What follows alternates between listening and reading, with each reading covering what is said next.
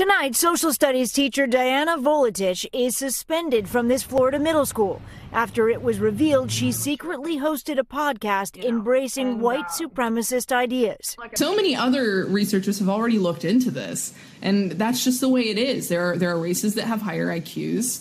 First reported in the Huffington Post, 25-year-old Volitich used a pseudonym, Dayanna Volitich, often discussing what she sees as the failings of the education system on her podcast called Unapologetic.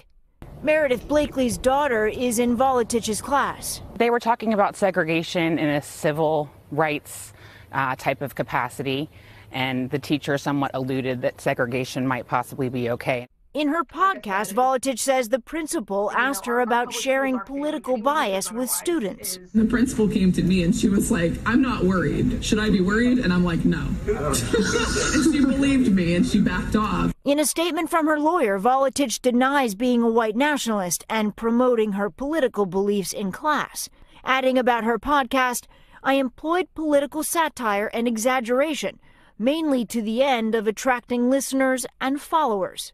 Is this a freedom of speech issue? Saying things like segregation against African Americans during the Jim Crow era was okay. That's not okay. So again, it's a public education issue. The school district is investigating. Volitich could lose her teaching license altogether.